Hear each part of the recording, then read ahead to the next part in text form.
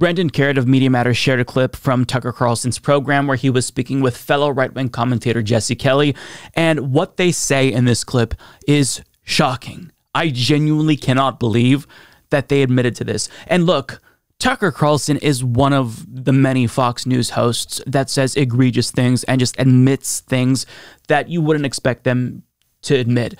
But in this clip, they're shockingly going to admit that the GOP base is going to go more extreme, assuming things don't change within the country. Things being, general things that they don't like. The fact that Hunter Biden didn't get into trouble for the laptop, the fact that Trump was raided by the FBI, just general grievances that the right has with the United States and the Democratic Party and the deep state and the establishment, yada, yada, yada. But what they say here, it's shocking. Let's watch. I think you make a really solid point about the sadness and the powerlessness that people feel in the face of this. And at some point, people are going to say, why should I follow the rules? Why should I be a good citizen if they don't have to follow the rules? I mean, things kind of break down at some point, don't they? Well, they will break down. They are breaking down, Tucker. I've said this before, and I'm telling you, I'm worried that I'm right. The right is going to pick a fascist within 10 to 20 years because they're not going to be the only ones on the outs. There's 60, 70 million of us. We're not a tiny minority. And if we're going to be all treated like criminals and all subject to every single law while Antifa, Black Lives Matter guys go free and Hunter Biden goes free, then the right's going to take drastic measures. And it's not about Hunter Biden and his drug use. Nobody cares the guy was bumping booger sugar lines off European hookers on the weekend. It's about justice that he's never held accountable for, and none of the Bidens are. But you would be, Tucker, and so would I. That's so well put, and you're absolutely right. We're moving toward actual extremism because they're undermining the system that kept extremism at bay. And I don't think we can say that enough. I'm so glad that you just said it. They straight up just said it. They're just admitting, yeah, I hope that they don't.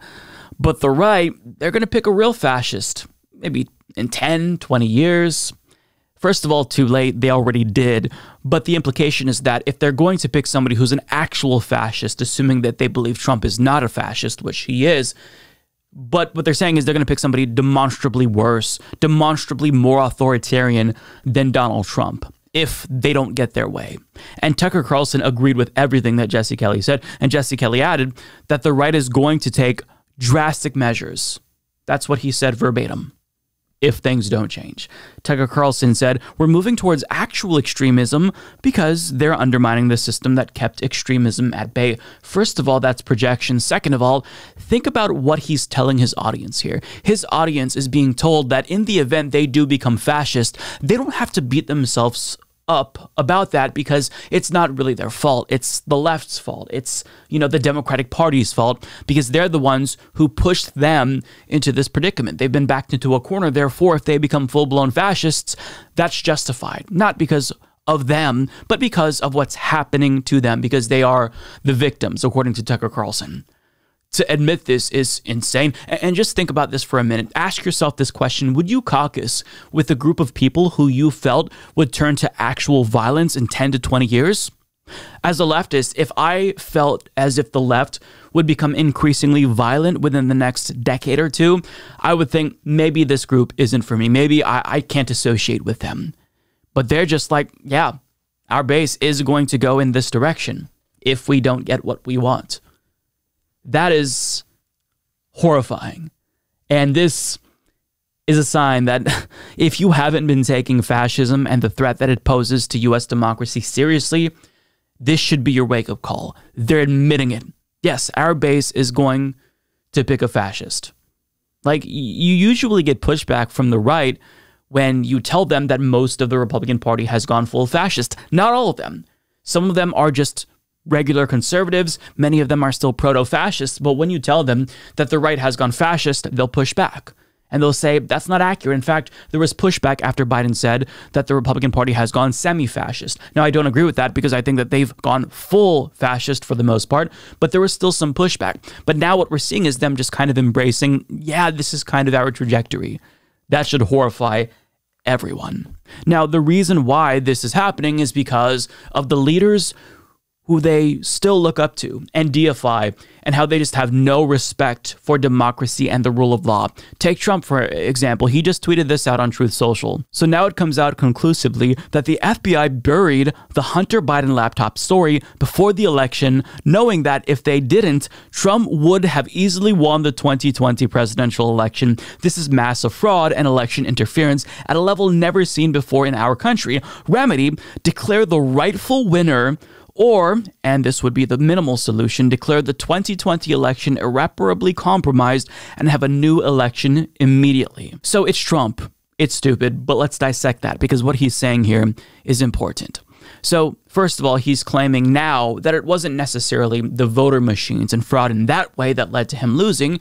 It's the FBI supposedly burying the Hunter Biden story. First of all, I don't give a fuck about the Hunter Biden story. Throw Hunter Biden in jail for all I care, okay? This is not something that would have led to Trump winning. I'm sorry, it wouldn't have. Trump lost in 2020 because of the political context within that time. He mishandled COVID-19. He mishandled the Black Lives Matter protests, didn't meet the moment, further fanned the flame. So there's a plethora of reasons why he lost, but not having Hunter Biden exposed is not one of them. Now, regardless of how you feel about that story, think about what he's calling for. He wants to be declared the rightful winner or have the election redone. What he's calling for is the things that dictators do. Nope, there was fraud, so I'm the rightful winner. Therefore, I will remain in power. And so this is the individual who the GOP base looks up to, who they deify. So when Tucker Carlson and Jesse Kelly admit that the GOP base is going full fascist within 10 to 20 years, I actually agree with them. But you think that they wouldn't want to admit this. But the fact that they're willing to admit this, well, if you read the subtext, it tells us that they're kind of giving the base permission. Because again, think about what message that sends. Oh, okay, well, I guess, yeah, this is kind of the trajectory, and I don't have to blame myself for becoming a full-blown fascist because the Democrats made me do it. Scary shit here. Now, it gets worse when you consider the GOP base and Trump voters in particular, their view of whether or not a civil war is likely. Now, Philip Bump of the Washington Post responded to that Trump tweet, saying this should be considered in the context of a disconcerting new poll finding released by YouGov. 4 in 10 Americans think that a civil war may be likely within the next decade. Among those who say they voted for Trump in 2020, it's more than 50%, a group that also expects political violence to increase a lot over the coming years. Now let's look at those polls. So as you can see, the YouGov Economist poll confirms Trump voters do disproportionately view civil war as somewhat or very likely. Although this doesn't necessarily mean that they want civil war per se, but perhaps they view it as an inevitability if Trump continues to get, quote, cheated or something. Now, going to graphic 2 here, most voters do view political division as increasing by a lot, but especially Trump voters. So Democrats and Biden voters, they are slightly more optimistic, but I personally am not. Division, in my opinion, will increase so long as Trump's lies continue and extremism dominates the GOP. So I don't necessarily think that, an answer to this question indicates that you support extremism. It just means that you look at the context, you look at the current state of the U.S., and yeah, it's obviously likely. Now, finally, looking at graphic 3 here, voters mostly expect political violence to increase a lot over the next few years. Now, with that in mind, Philip Bump adds, we should stipulate that discussion of civil war is very different from any actual conflict. In fact, experts on civil conflict believe that a full-on armed conflict between political groups is unlikely for a variety of reasons, and that political violence might instead manifest as sporadic flare-ups. Now, I actually agree with that analysis. I can't necessarily, at this point in time, envision a state in America where we're seeing a full-blown civil war. I think that flare-ups are most likely, or in the event the GOP, Donald Trump comes to power, you see a lot more subjugation of his political opponents, turning them into second-class citizens, continuing to, further marginalized, already disadvantaged groups, something of that nature, but not necessarily full-blown civil war at this date and time. That can change, of course. But still, even if this best-case scenario with regard to a civil war comes to fruition, these sort of flare-ups are still detrimental to democracy. I mean, look at Tunisia. They saw political assassinations happening at alarming rates, and their democracy now has effectively been completely dismantled. However, the caveat is that newly democratized regimes like Tunisia, they do struggle to consolidate democracy and build up institutional legitimacy, so it's not necessarily a one-to-one comparison to the United States. But still, I think that most political scientists would agree that increasing political violence, even flare-ups, is a worrying sign for long-term political stability, and it is detrimental to democracy overall. And now Tucker Carlson and Jesse Kelly, they're saying, yeah, I think it's accurate to predict that the right is going to pick a full-blown fascist. Now, if they admit that their side is likely going to pick a full-blown fascist, they are in positions of influence and power, right?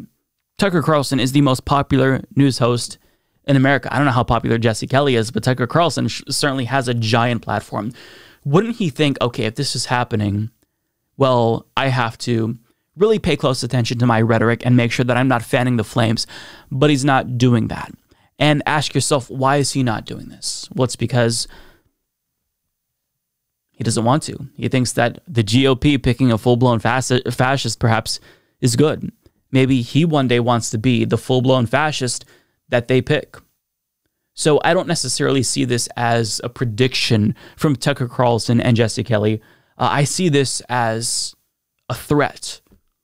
A threat that, hey, if you don't do what we want, we will go further to the right.